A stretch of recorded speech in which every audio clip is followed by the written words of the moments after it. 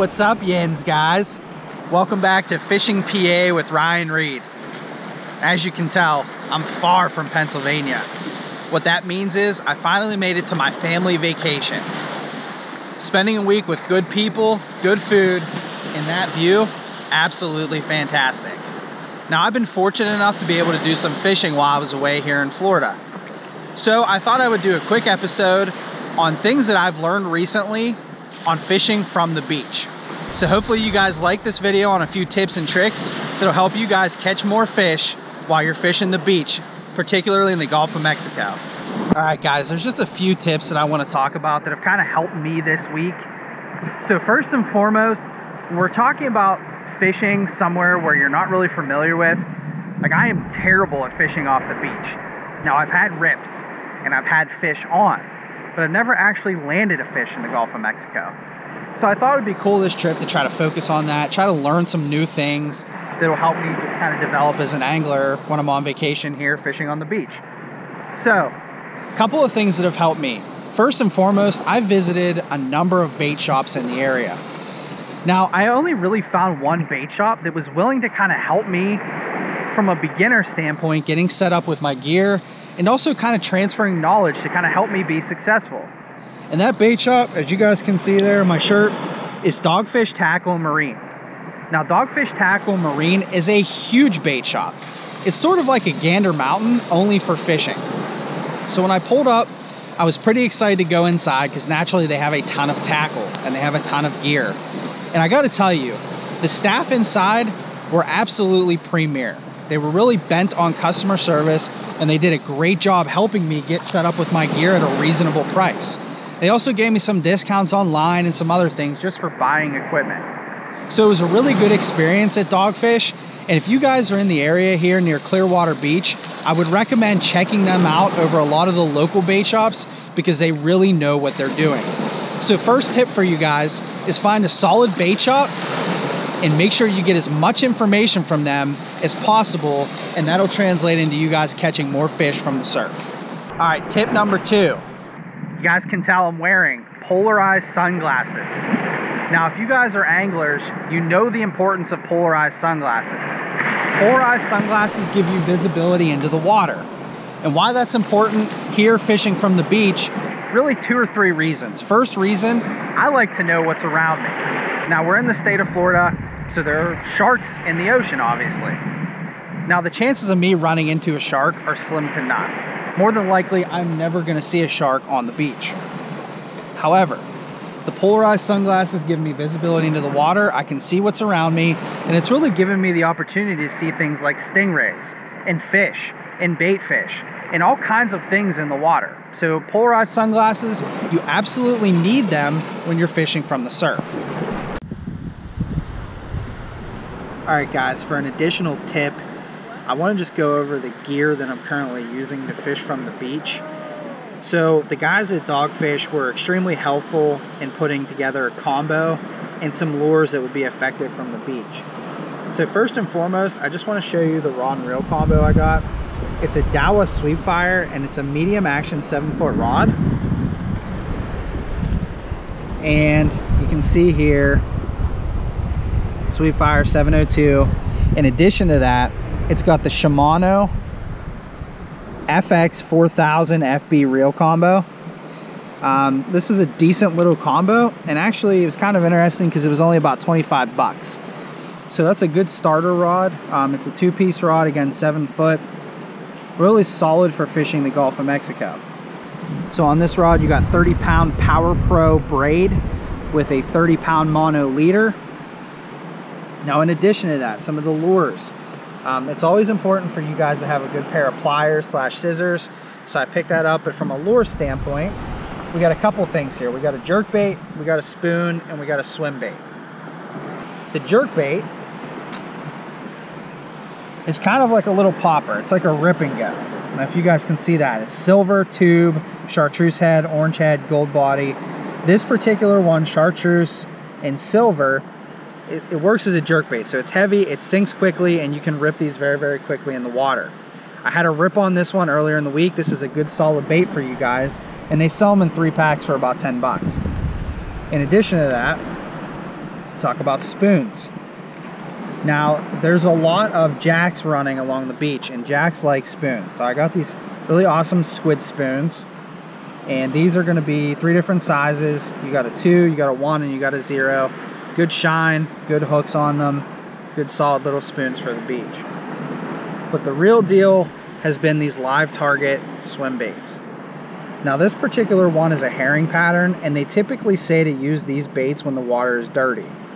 For clear water, like fishing from the beach, you want to go with a bait that looks like that.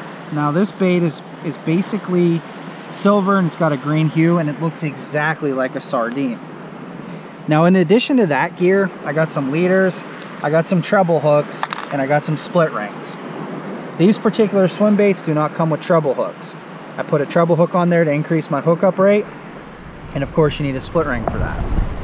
So with that said, this is the gear that I'm currently using to fish from the beach. You got your 7-foot rod, you got a couple different baits, jerk bait, spoons, and swim bait, and these have been pretty good to me this week. So, okay, when you're fishing from the beach, a lot of times it's easy to kind of lose yourself in where you're at. You're constantly walking up and down the stretches of beaches like that, and it makes it kind of difficult, because if you find an area where you're catching fish, you obviously want to be able to pinpoint that. So what I've been doing this week is I've been fishing in front of my condo. Hopefully you guys can see that with the sun. And what I've been doing is I've been picking a point on the condo to kind of line myself up. So I know that I've been catching fish off the far right pillar of my condo. So that's kind of helped me set myself up every morning and usually put myself in a position to at least hook a few fish. Now another tip for you guys when you're fishing the Gulf of Mexico. The water's pretty clear, and hopefully you guys can see this. There's a school of bait fish swimming in front of me. So anytime you guys can locate bait fish in the water, you guys see these little silver shimmers.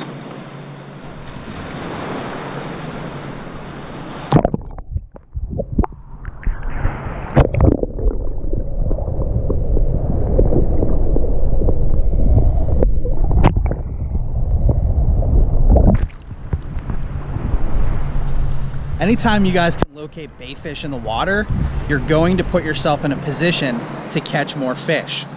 Big fish, chase bait fish. You put yourself near the bait fish, you're going to put yourself in a position to catch more fish. So I just want to take a minute to continue to talk about the bait fish here.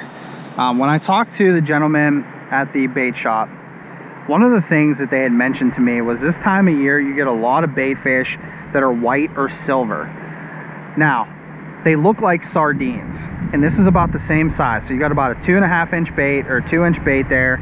This is a swim bait, so you got the paddle tail. Now the bait fish that are swimming around me currently look exactly like this. So when you guys are fishing from the beach, the recommendation is to go with something light like this. Now some of the darker shads in this pattern is going to be better for murky or darker water. So when you guys are fishing from the beach, you're obviously trying to match the hatch. Now the other thing that I've learned this week is when I'm ripping this swim bait in, it's almost like pike or muskie fishing. And I say that because I've had a lot of follows. And with my polarized sunglasses, I've been able to track fish as they come in, and I actually hooked and landed a snook basically on a figure 8. It sounds ridiculous, I know, but it actually worked. And I have the picture to prove it. So with that said, when you guys are fishing the beach like this and you're out on a sandbar, try to take a look at the bait fish that are running in that local area and match the hatch.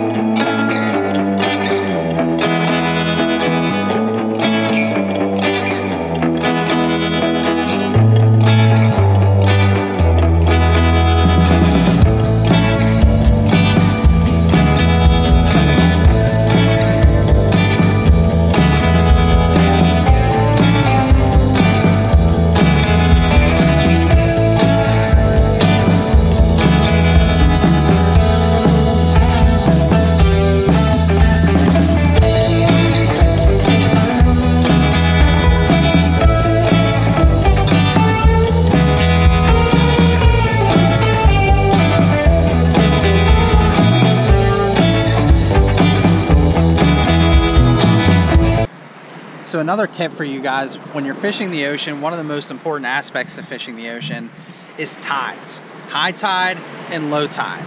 In addition to that, you have sunrise and sunset. Usually the 4 best times during the day to do some fishing on the beach. Now, I know nothing about tides. I can't stand here and say that I'm some genius when it comes to tidal current.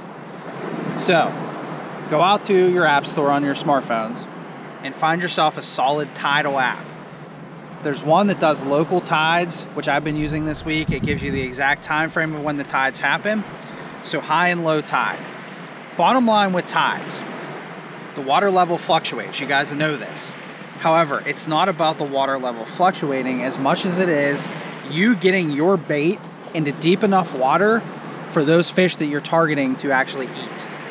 So again, I'm not going to pretend that I know all about this stuff, but go out there, pay attention to your tides, download the app, and fish sunrise and sunset, and that will definitely contribute to an overall positive fishing experience. So really, what it boils down to is trying to learn the beach. Now, it's impossible for me to tell you guys exactly how to do that because I have no idea. But I've done a lot of research in the last couple of days, and what I found is, fish relate to structure in the ocean basically the same way they relate into a lake.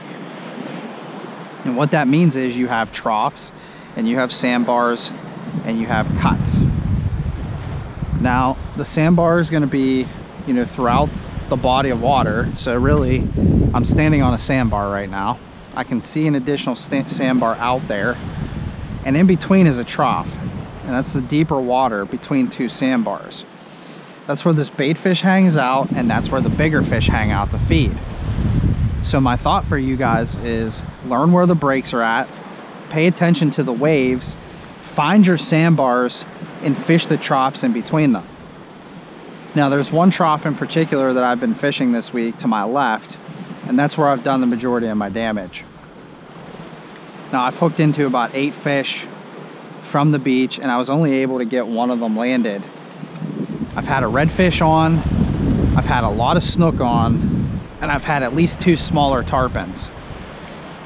So it seems to me that those fish are hanging out in the troughs in the middle of the breaks and in between the sandbars, and they're after these big sardines. So again, you guys can locate those areas on your local beach. You're going to be productive, and hopefully that translates into you catching a fish. A lot of people are talking about the red tide this year, particularly in Florida. The red tide was pretty bad. When we showed up here a couple days ago, you could still see some remnants of it. There were some dead fish on the beach and having kind of a hard time breathing when I was running. But the one thing I'll say is they've done a great job managing it. You can't really protect a lot of the fish that are going to kind of get that bacteria. It's not really that deadly to humans unless you have some kind of weird allergy.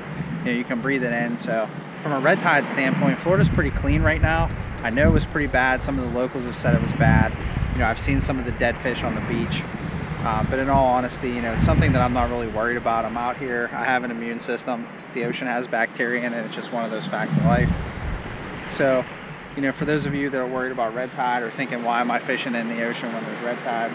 It's really not that big of a concern for me. So, unfortunately, it did damage the fish population, but as I've seen this week, there's a tremendous amount of fish in the Gulf of Mexico.